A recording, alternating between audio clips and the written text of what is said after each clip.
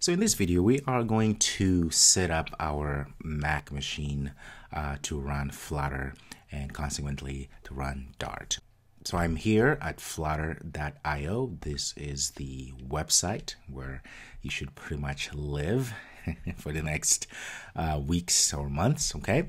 It's very informative. As you can see, there's a lot of documentation here that we will be coming back to as we progress in our studies. But what we need to do now is just go to Get Started here, click on Get Started. In this case, I'm going to install, follow the installations on Mac OS. I'm going to click there.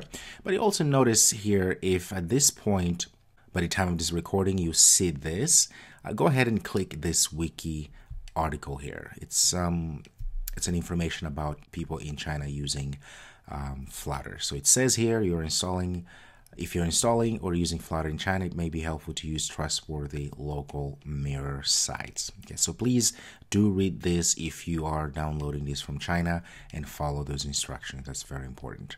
Since I'm not in China, I won't need that. So I'm going to go back, click on Install on Mac, and it gives me all the information that I need to install here. Okay, let's go to System Requirements. It says I need 64-bit Mac OS, disk space at least 700 megabytes. It says here does not include disk space for Xcode or Android Studio. You notice that we also will need Android Studio because Android Studio is the IDE that allows us to create Android apps, which is what we're going to be using in conjunction with the Flutter SDK or platform or framework to build Android apps. Xcode is needed when we are ready to port our applications into iOS platform.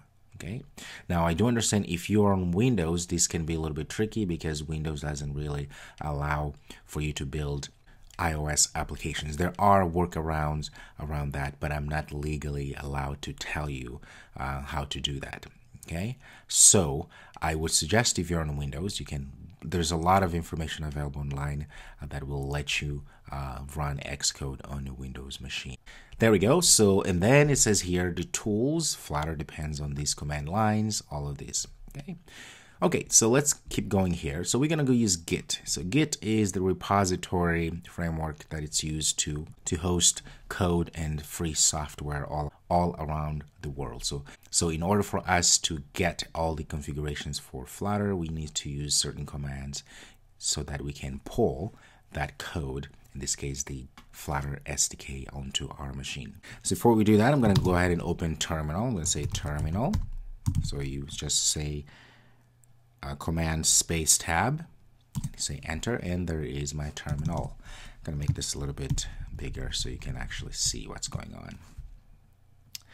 All right, what am I going to do here is I'm just going to go ahead and follow the instruction. In fact, I can go ahead and copy all these instructions and we'll clone the Flutter SDK for me. Now also make sure that you are the admin as you do this. That way you don't run into a lot of issues. So I'm going to go ahead and copy this, copy all of that code, go back here, paste it in, say Enter, and you notice it's working. Look at that, it's downloading everything. And it said it's done. And the next thing we have here says there is this command that will set the path variable in our machine of where to find the Flutter SDK. Now, but it also says here that this path variable is only for temporary. So if we do this, it's only going to be set the path temporarily, necessarily what we want. We want to make sure that when we set the path to our SDK, Flutter SDK in our machine, that this path is set forever, right? Throughout all sessions as we work on our computer. And to do that, they tell us let's go ahead and click here. It tells us to update our Flutter or update our path. So the first thing we need to do is to find where the Flutter SDK is situated. All right, so what we're going to do now is to find where we put our Flutter SDK, okay? The easiest way to do this is if you open any Finder on your Mac, and then at the top you go to Go, and go to Home, right? So this is where you will see all of sort of things and some of them are going to be visible, others won't. No problem. It stays inside of Flutter. You see, it says Flutter. There we go. This Flutter SDK. So all of these is what we just added. So what do we need to do to get the path, because we actually need a path. As you can see, it's going to be something like this. In fact, I'm going to just go ahead and copy this and change things accordingly. I'm going to copy this and open our terminal again. Where is our terminal? There it is. That's our terminal. Just give it more space there. And I'm going to paste that one in. And I'm going to change this path here because it has to be the path to our Flutter here. So what I'm going to do here, actually, I'm going to just take this. If you take it and drag and put it somewhere inside there, you'll see it will show you the actual path. So what I'm going to do, I'm going to just copy what I just pasted in. Say copy like that. And I'm going to delete all of this. So what I'm going to do now, I'm going to just go back and start getting rid of all of this because I'm going to put the actual path.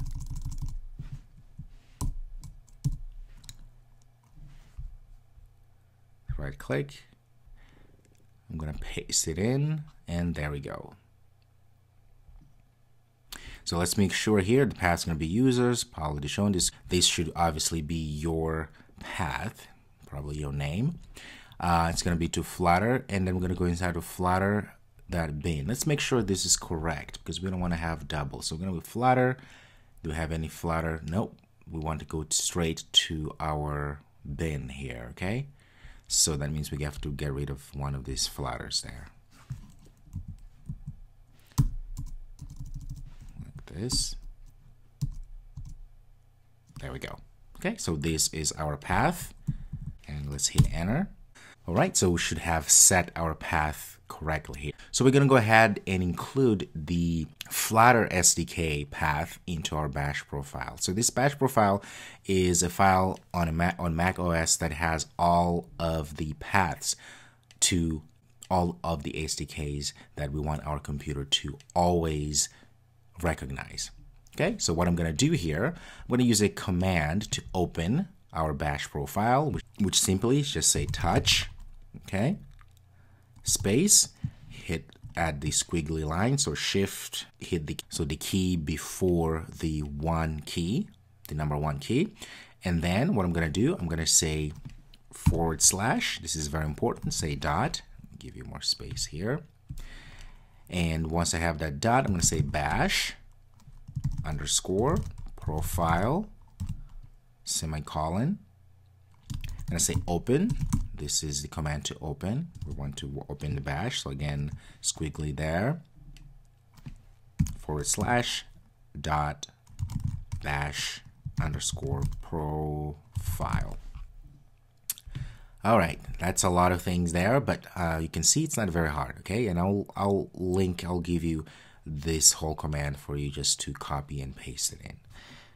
Hit enter, and all of a sudden this happened. And you can see right away that there's a few other paths that have been added already here. The reason why is because as an Android developer, as a developer in general, I have already a few paths that have been set for the SDK, Android SDK, and Maven, and Apache, and all this stuff. What we're going to do now, we're going to go back here. We're going to add this. We're going to say export, add a path, and this directory here is going to be the directory to where our Flutter is. Okay, so I'm going to copy all of this. Okay, and notice it has to be exactly the same path where you clone the Flutter's Git repo, which is what we did before. So I'm going to go back. Let's go back to, go ahead and open this again. Okay, so I'm going to go back to the bash profile here. I'm just going to go ahead and paste right below. Okay, this is not over, remember, because we have to get the actual path.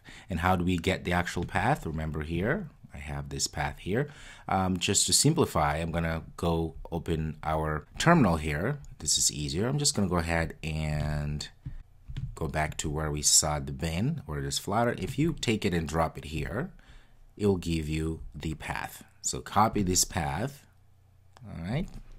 Just tedious, but it's important. I'm going to copy and paste it in here. I'm going to delete all of that and say Control V, and there we go. Now you notice that we have two flutters here. This is very important because we don't have two flutters to get to where we want, or the bin, right? So if you go back here, you notice the idea is to go to already shown, go to Flutter, and straight to bin.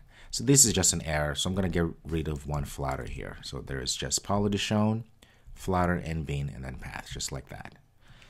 Control save, and you can get rid of that. Okay, so I'm going to go ahead and get out of this shell, so that way everything goes back and restarts itself, updates itself. Okay, and then I'm going to go ahead and say terminal again to see if things indeed have worked. All right, so I'm going to go ahead and say echo and say path, enter like this, and look at that. Now we have Flutter, it's in our path. That's very cool. This means if we go back to the top here where it says, let's see here, Flutter Doctor, we should see something happening if we type this command. Remember again, if you want a temporary path set, you just do this. But we don't want that. We want this not to be a temporary, we want this to be forever. That's why we went to update it and use this to make it so that the path is set for as long as we have our computer. Okay, so let's go back at top here and type in the Flutter Doctor in our command line, and hopefully something will happen. Say Flutter Doctor, and look at that. It says building Flutter tools, take a few seconds.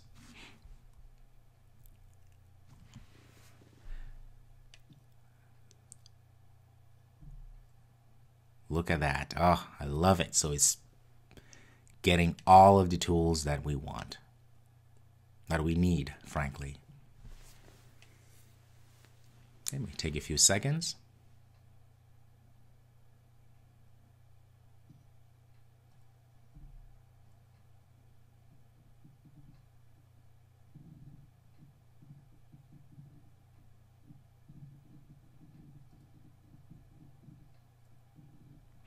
Very nice. So now you can see,